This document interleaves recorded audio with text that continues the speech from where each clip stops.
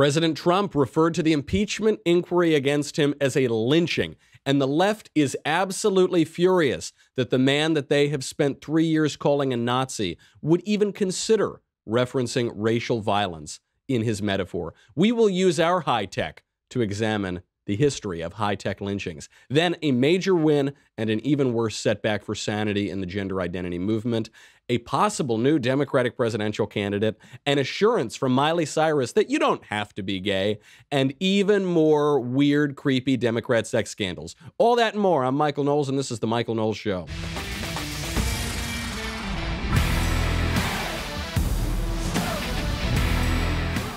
What a day. What a day. We're going to be talking about lynchings, gender identity, whether or not you have to be gay, Miley Cyrus's words, not mine, and Democrat sex scandals. But first, I've got to thank our friends over at Mint Mobile.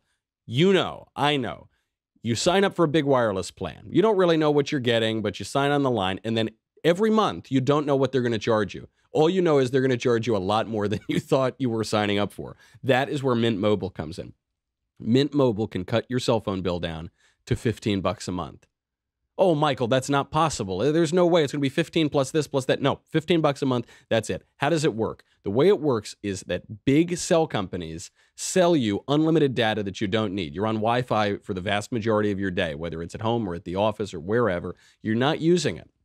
So what you can do with a Mint Mobile plan, you can get unlimited nationwide talk and text. You can get extremely fast 4G LTE data. You can cut that bill down to $15 a month with your existing phone number, with your existing contacts. You can use your own phone with any Mint Mobile plan. If you're not 100% satisfied with Mint Mobile, they've got you covered with the 7-day money-back guarantee, but you are going to love it.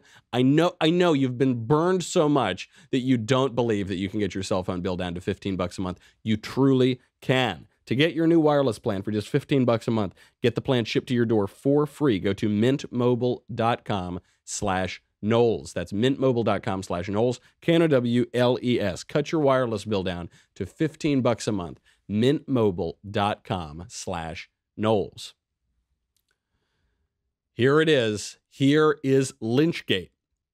President Trump used the word lynching in a metaphor to refer to a political attack against him. He tweeted out, quote, "So someday, if a Democrat becomes president and the Republicans win the White House, even by a tiny margin, they can impeach the president without due process or fairness or any legal rights. All Republicans must remember what they are witnessing here, a lynching, but we will win." Okay. I've heard this before. You might think you've heard this before. But the Democrats, the left, are furious that President Trump would ever reference racial violence in his metaphor. For comment, we turn now to Beto O'Rourke. Is that not going too far to make a comparison between the President of the United States and the Nazis? Find me a better analogy of another leader of a Western democracy describing all people of one religion as inherently defective or disqualified or dangerous. And that's what the president has done when it comes to Muslims, seeking to ban all Muslims from this country, repeating the lie that Mexican immigrants pose a violent risk to this country, calling them animals and predators and rapists and criminals, asking 4 women of color elected by their constituents to Congress to go back to their home country, and having an almost Nuremberg-like rally where people are chanting, "Send her back." Oh, it's okay when the left does it, but it's not okay when Trump does it. By the way, he opens up and he calls Trump a Nazi. Then he lists all these things that Trump didn't do. He never said that all people who are Muslims are terrible, awful people. He never said that all people who are Mexicans are rapists and murderers. He never did any of those things. Then it ends with Nuremberg. So he brings it back to Nuremberg in the end. That's okay. But when President Trump uses the word lynching, that is evil. The left was actually trying to defend this distinction yesterday. They were actually trying. You could see it all over the internet. They were saying, look, Trump is doing things like the Nazis, and therefore it's okay to invoke racial violence against Jews in the 1930s and 40s when you're talking about a metaphor with Trump, but it's not okay to invoke lynchings. That was actually the position that they were trying to defend with a straight face until we used our little high technology over here to go into the way, way back machine of the internet, which is forever, to find out that The Democrats have actually used the word lynching in political metaphors for a very, very long time. So here's the left, here are the Democrats with a real straight face telling you how absolutely terrible it is to use the word lynching. How dare the president compare lynching to impeachment? I don't know how to characterize that from our president except as grotesque. Thousands of African Americans were slaughtered during the lynching epidemic in this country for no reason other than the color of their skin. How dare he do this? Does he not know the history of lynching in this country? The president should not compare a constitutionally mandated impeachment inquiry to such a dangerous and dark chapter of American history. It's irresponsible for him to do so, and I hope that he will apologize. Does he not know that thousands of African Americans were lynched, mob violence? Does he not know that this is the equivalent of murder? How dare the president compare Article 2, Section 4 of the Constitution, a lawful constitutional process, to mob violence and lynching? It makes you no better than those who burn crosses. It makes you no better than those who wear hoods and white robes. Do you not understand what you're doing to this country? That's right. If you use the word lynching in a political metaphor, you are basically a member of the Ku Klux Klan. You're basically committing racially motivated lynchings yourself. Joe Biden tweets out, impeachment is not lynching. It is part of our Constitution. Our country has a dark, shameful history with lynching, and to even think about making this comparison is abhorrent. It's despicable. Isn't that right, Joe Biden? Isn't that right, Democrats? It's abhorrent, right? You would never, ever do it, right, Joe Biden? The president should be impeached. History is going to question whether or not this was just a partisan lynching or whether or not it was something that, in fact, met the standard, the very high bar that was set by the founders as to what constituted an impeachable offense. And indeed, it is a political lynching. Political lynch mob. I will not vote for this lynching. We're in so much hurry to get this done so it can be in the Saturday, Sunday news cycle and have our mint juleps at 5 o'clock. We are going to find a rope, find a tree, and ask a bunch of questions. Oh, no. And you know, the best part, Biden obviously didn't expect this to come out. So he responded to this on Twitter because they said, wait a second, dude, you did the same thing. When it was the impeachment of Bill Clinton, you were all using the same exact language that Trump used that you were assailing him for. And Biden tweets this out, quote, "This wasn't the right word to use, and I'm sorry about that." Trump, on the other hand, chose his words deliberately today in his use of the word lynching and continues to stoke racial divides in this country daily.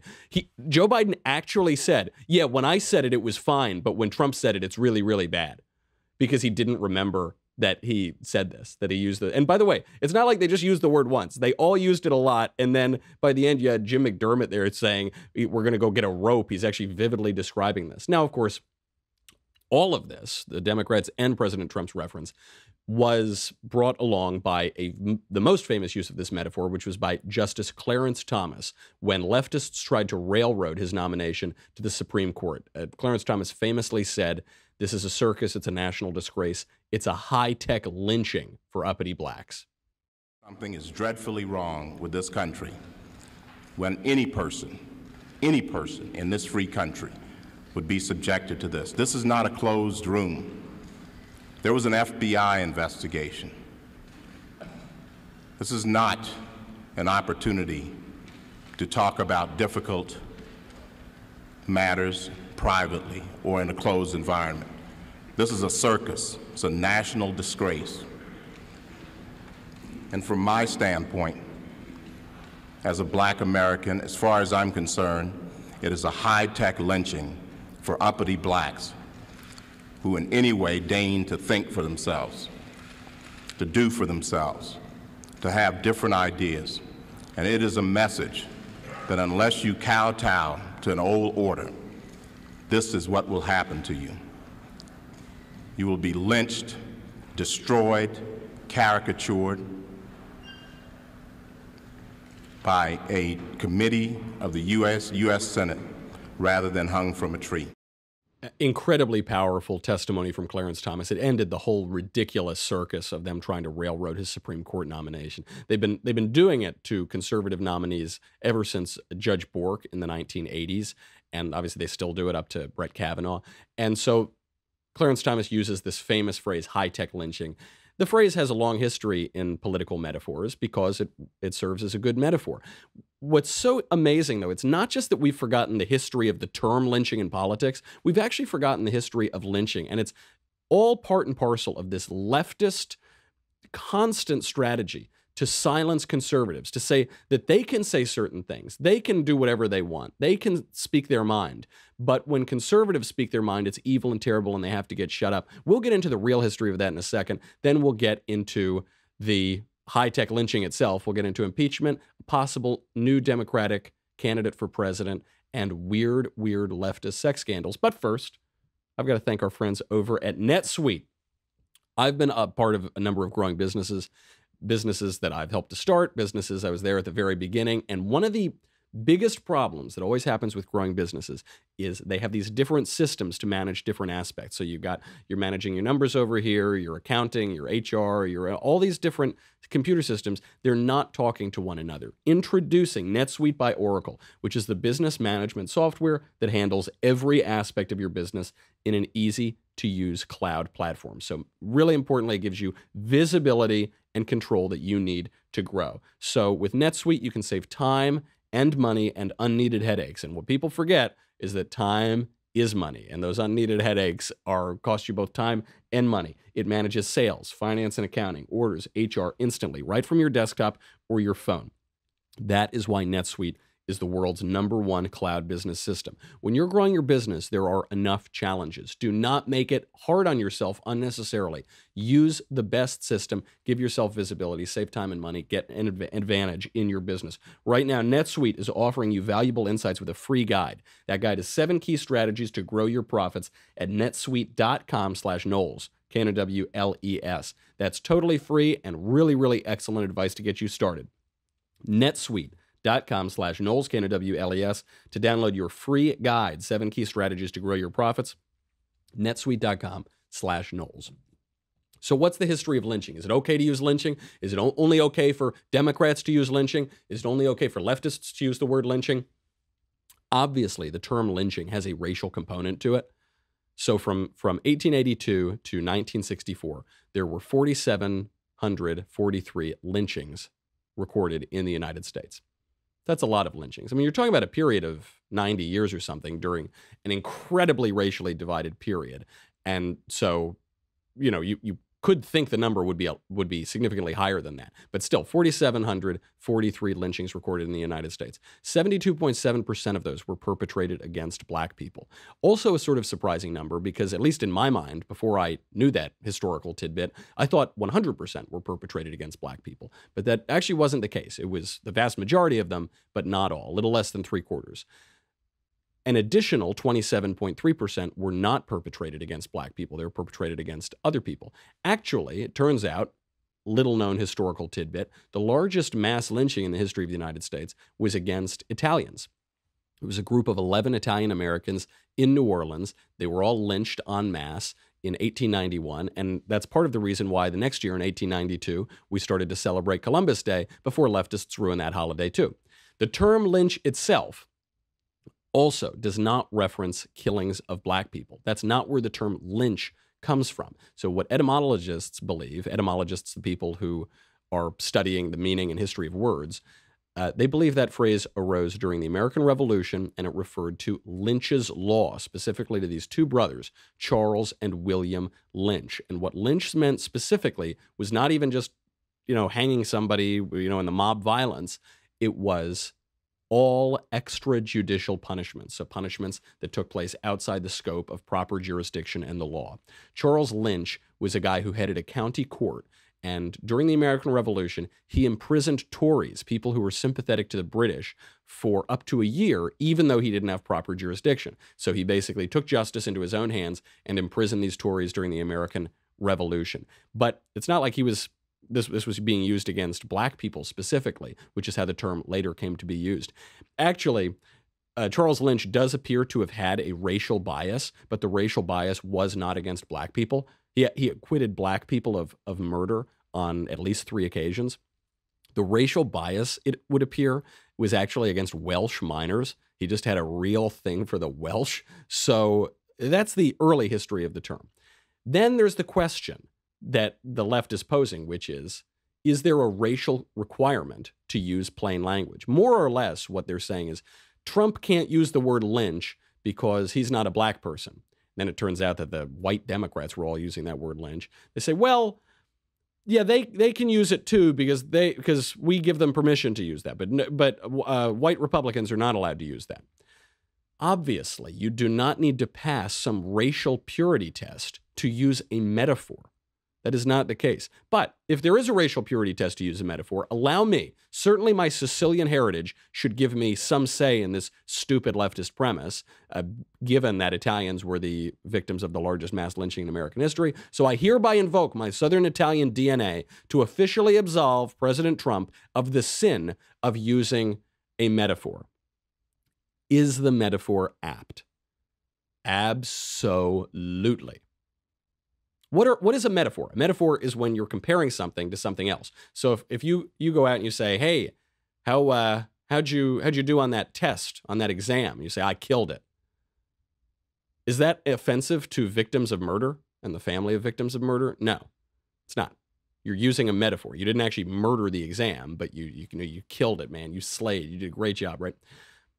Same thing with the word lynching. It's why it's being used by people of all races, of all parties to refer to political acts. And here, what the president is talking about is he's saying there is an extrajudicial, illegal process going on to remove me from office because the Democrats are upset they lost the 2016 election. That is happening.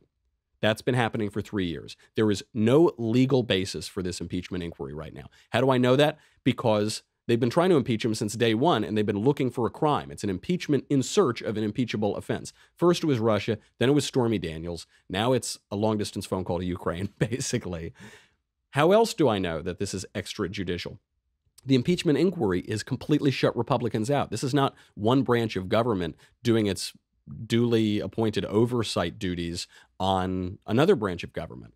This is left-wing Democrats shutting out members of their own branch of government to try to attack the president who's of the opposite party. How else do I know this? So much of this is based on anonymous whistleblowers. Who's the so-called whistleblower? We have no idea.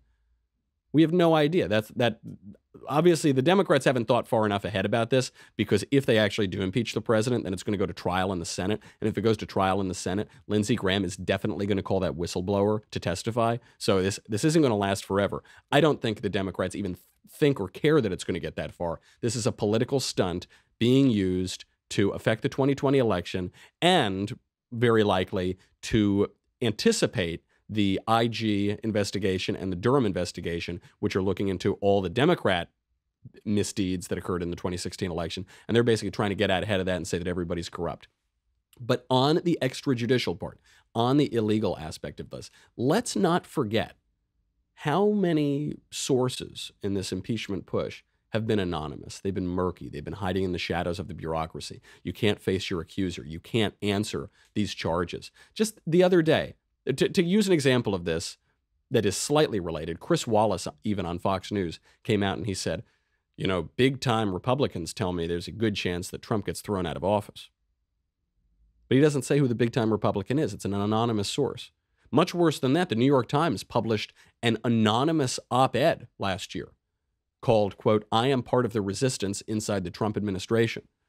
Published anonymously, so breaking with precedent and with norms of journalism. And the subheader was, I work for the president, but like-minded colleagues and I have vowed to thwart parts of his agenda and his worst inclinations. Basically saying, I am part of the swamp, and I am going to undermine the election of 2016. I'm going to undermine the duly elected president because I want to, and no one can stop me. And this is being abetted by the mainstream news media and by the left, but I repeat myself because they're publishing this anonymously. This is, as far as political metaphors go, the perfect opportunity to use this metaphor of lynching. Because what is lynching? It is an unjust mob that shows up all anonymously. Nobody's held to account. Nobody's following any laws. And they're taking somebody out. They're exacting their vengeance. They're exacting their own poor form of justice on that person without any accountability. That's a high-tech lynching. And fortunately, we have high-tech at our disposal to go back and see the hypocrisy of this, of the very same people like Joe Biden who are assailing Trump for using that word, used the same word 20 years ago. We have good high-tech there. But also, why is no one, while we're on the subject, why is no one talking about how offensive President Trump's use of the term witch hunt is to members of the Hillary Clinton community? You ever think about that? If we're really going to be analyzing how terms are being so misapplied here, Trump is using witch hunt as a metaphor. That's very offensive to real witches. And speaking of those witches, we might get another 2020 Democratic presidential candidate. I kid you not. There is a prospect right now that we could get Hillary 3.0. This being reported by the New York Times, being reported by a number of outlets. Mrs. Clinton has told people privately in recent weeks that if she thought she could win, she would consider entering the primary. But she's skeptical that there would be an opening, according to Democrats who have spoken with her. The chances that another major contender decides to run are remote. But she's talking about it. Let me tell you something. This would not appear in the New York Times, the Clinton paper. This would not appear in the official Democrat Pravda if this were not being pushed by the Clinton campaign. Hillary Clinton was on a campaign stop. Oh my God, that was a Freudian slip. She was actually on a book stop, but it seems like a campaign stop with her daughter. And she was asked who she's going to back in the election. She said, well, it's just important we have the best candidate. It's just important that we win, you know? And she's not going to come out and support anybody yet. Someone yelled from the audience, you should be the candidate. And she encouraged it. She said, oh, get out of here. Oh, come on, go on. There is a chance that we could get Hillary 3.0. And frankly, if I'm a Democrat right now, maybe that's not the worst idea. You got to give the devil her due every now and again. She did come pretty close to beating Trump. If she could pick out Wisconsin on a map, she very likely would be in the White House right now. And the pitch that she was making on that campaign stop is, look, you might hate me. I might be a terrible, awful, corrupt person. But maybe I have the best chance to win. There was that poll out of New Hampshire from the Boston Herald. It showed that you had the top three candidates, Warren, Biden, and Bernie, all statistically just about tied in New Hampshire. But then when you added in a candidate like a Michelle Obama, who's not currently in the race, but is popular among Democrats, all of a sudden those other candidates go away. Michelle Obama's the top dog. The Democrats are unsatisfied with their choices right now. You could see Hillary 3.0. I mean, I could not possibly be more delighted if that were the case. It would be so enjoyable again. I think we should all encourage her as much as we can. Trump has been encouraging her a lot. It's very possible. The defining feature of the Clintons is that they have no shame. That is the defining feature. They commit scandal after scandal with impunity. They don't answer for it. And then when you finally ask them for months and months, they say, oh, that's an old scandal. They just do it. They lie right to your face. Bill Clinton goes on national television, lies to the American people. I did not have sexual relations with that woman. And then goes on TV, a month or two later, goes, all right, listen, I know I might have had sexual relations with that woman just a little tiny bit, but I'm being really honest now. You can believe me now, Bill Clinton. With a complete straight face. No hint of irony in it whatsoever. So I can't wait. I think it might actually happen again. There is a chance. We can close our eyes. We can dream. It would be a lot of fun. We've got a lot of left-wing sex scandals coming up.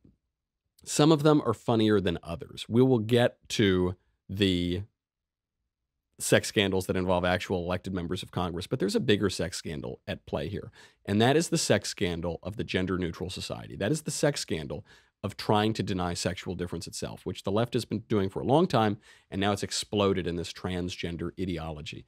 This is not just a victimless crime. This is not just some silly social experiment. We'll see how it turns out. This is affecting real people. This is very likely going to ruin a little young boy's life. We'll get into the terrible Texas decision that led to that.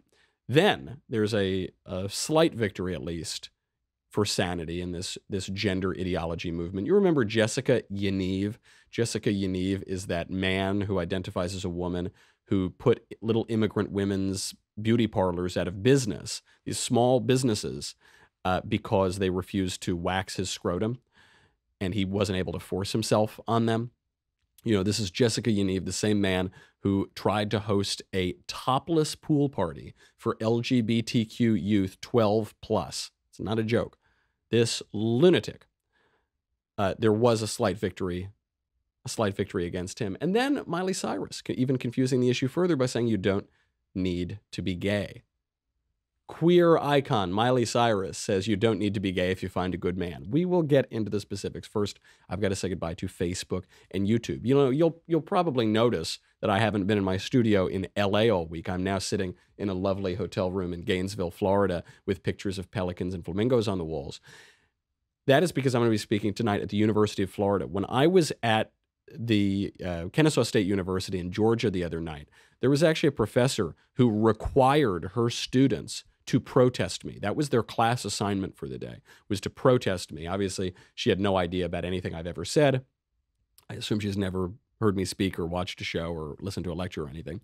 But she knew she hated my guts, and she wanted the students to protest me. She was a gender studies teacher. Surprise, surprise. She taught a course called Love and Sex. Ironic, because those are two of my favorite subjects.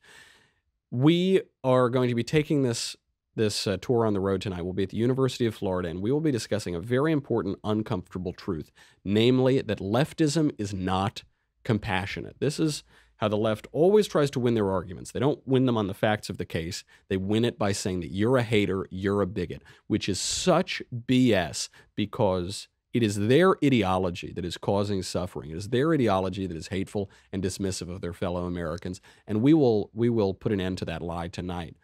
Leftism is not compassionate. If you are not able to make it out to Gainesville, Florida, then be sure to check it out on the YAF YouTube page. That's a Young America's Foundation YouTube page. Head on over to dailywire.com. $10 a month, $100 for an annual membership. You get all the shows. You get questions in the mailbag. Ask them, because that's coming up tomorrow. And you get the Leftist Tears Tumbler. Going to be very important tonight at the University of Florida. dailywire.com. We'll be right back with a lot more.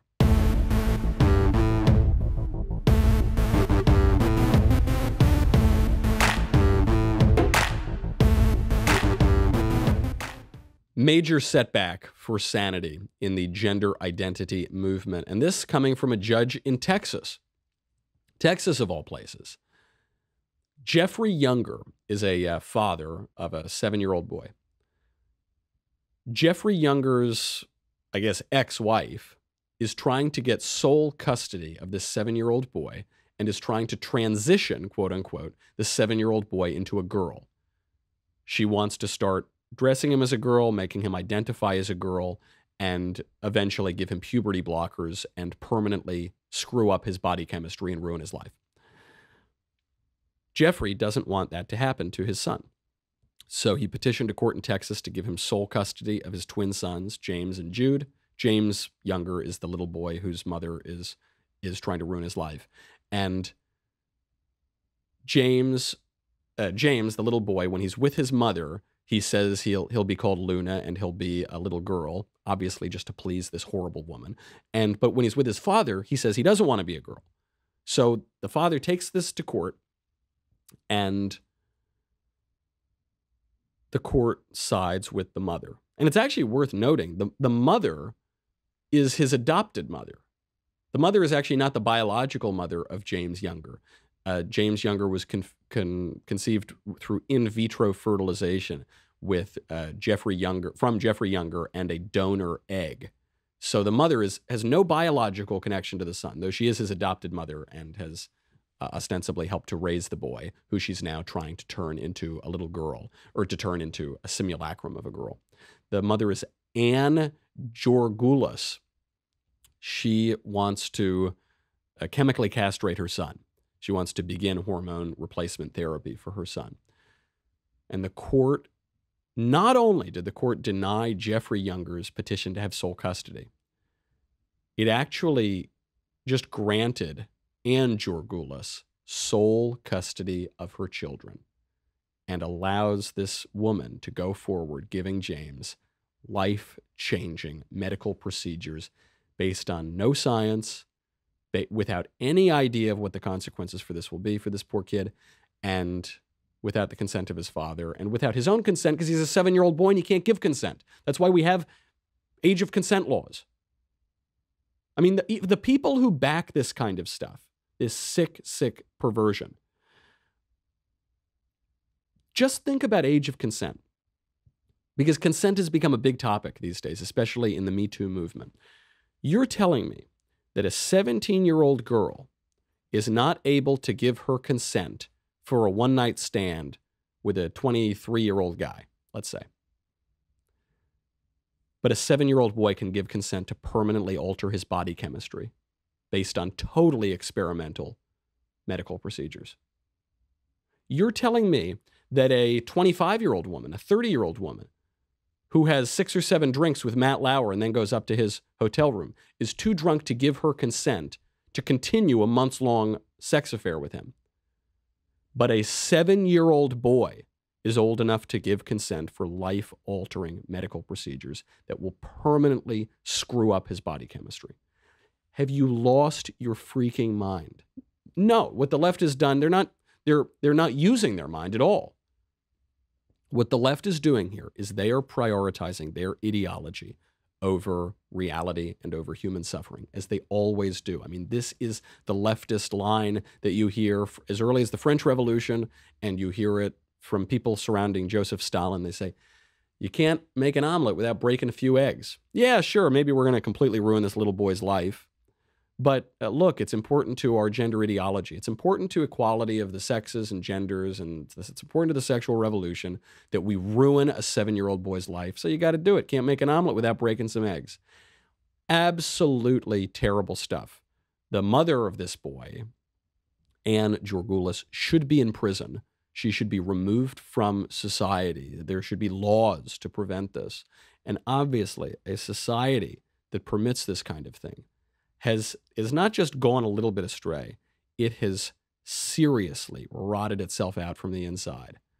And it shows you just the work that is to be done by anybody who has any sense of goodness, truth, and beauty, anybody who's trying to conserve any semblance of sanity and civilization in our society.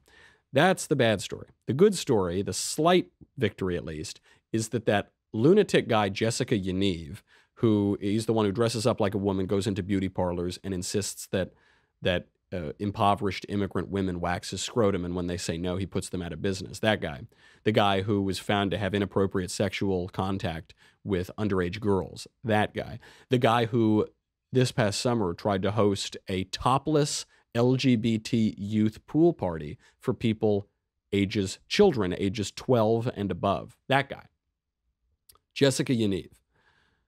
Jessica Yaniv has lost his suits against those beauty parlors for not waxing his genitals.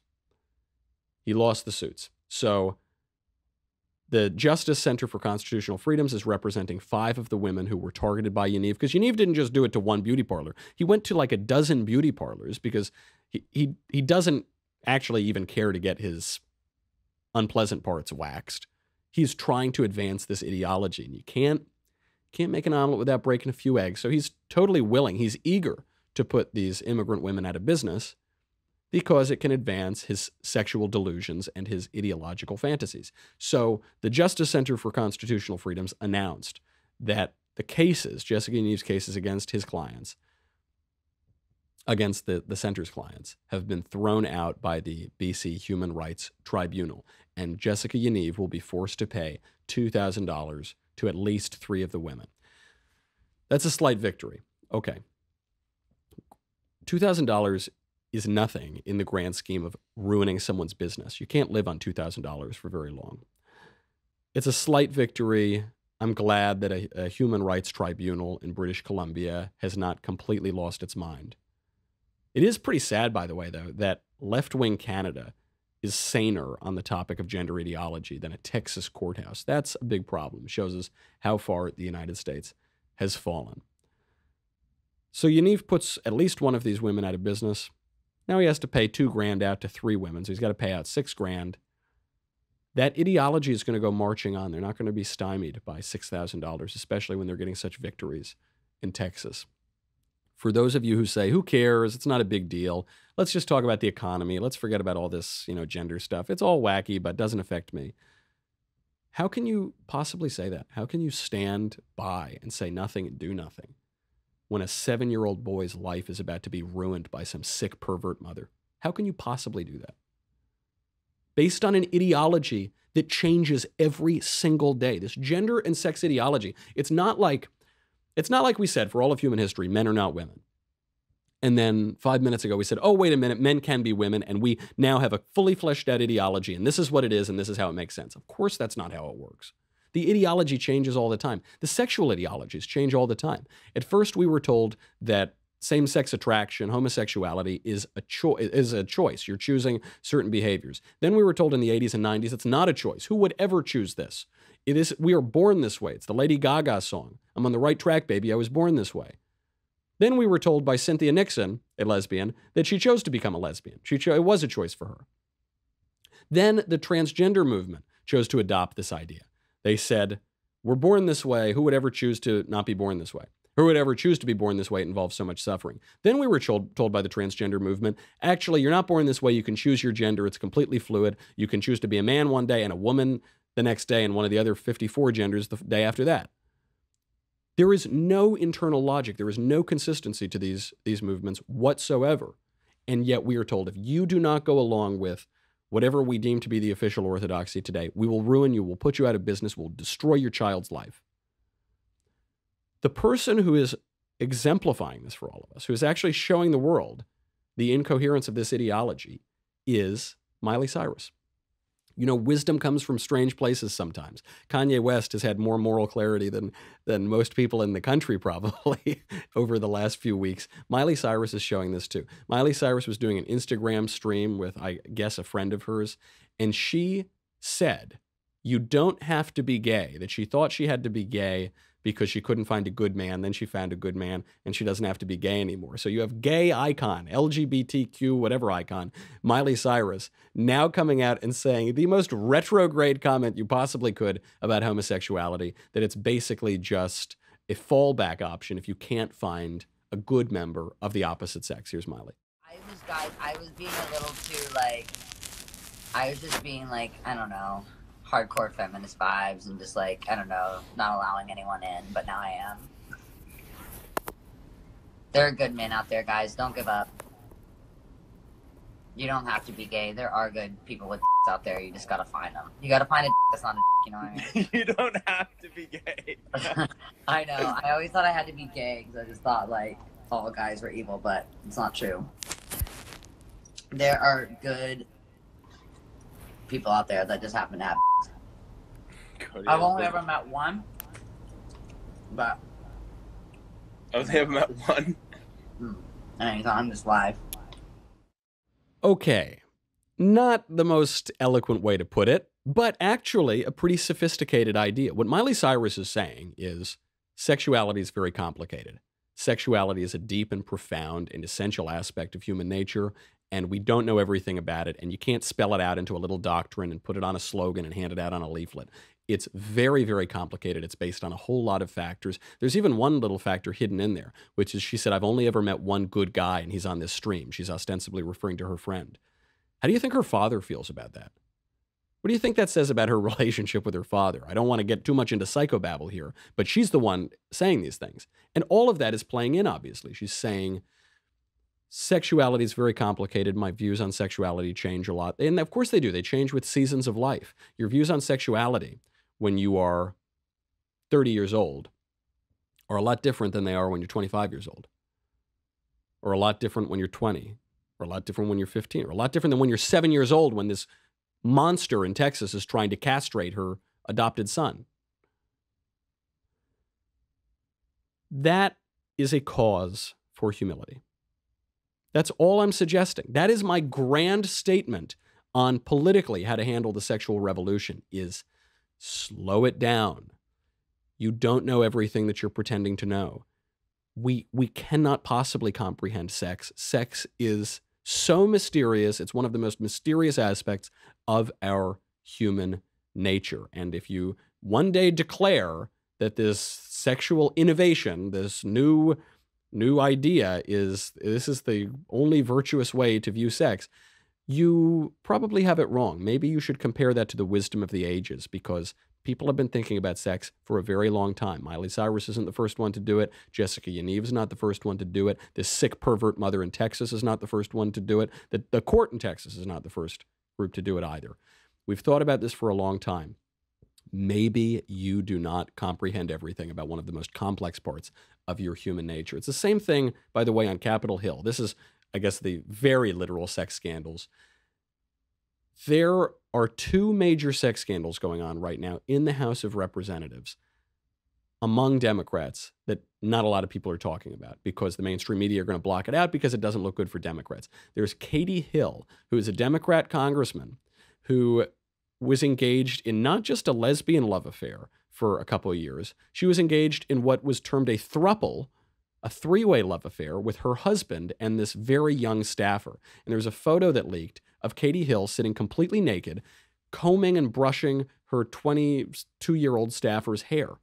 And this photo leaked. Now, imagine, of course, if this were a Republican, what the story would. I mean, this would be wall-to-wall coverage, demands for resignations. This would be going on 24/7.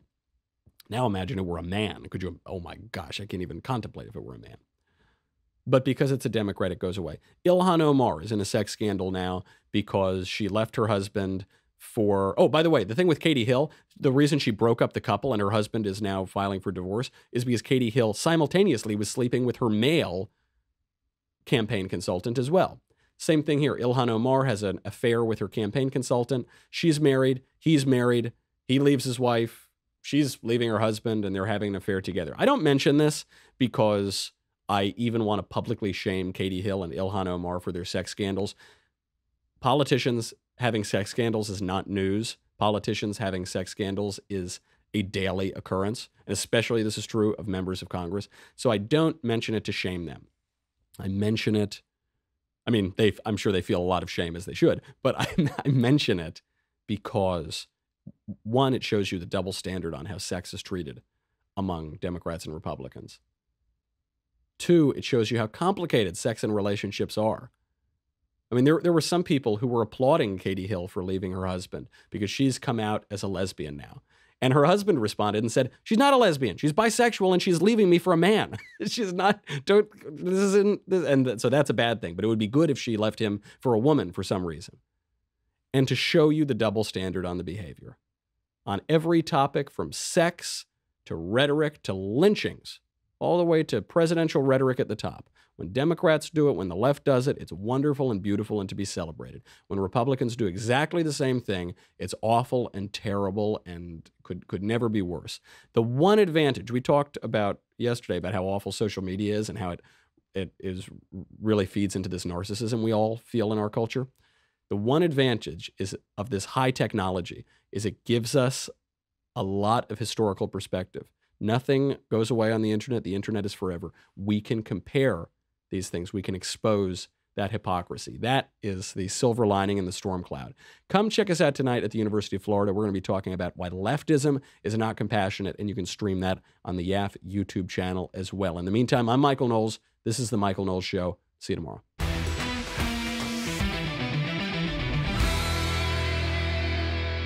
The Michael Knowles Show is produced by Rebecca Dobkowitz and directed by Mike Joyner. Executive producer, Jeremy Boring. Senior producer, Jonathan Hay. Our supervising producer is Mathis Glover. And our technical producer is Austin Stevens. Assistant director, Pavel Wydowski. Edited by Danny D'Amico. Audio is mixed by Mike Coromina. Hair and makeup is by Jesua Olvera. And our production assistant is Nick Sheehan. The Michael Knowles Show is a Daily Wire production. Copyright Daily Wire 2019.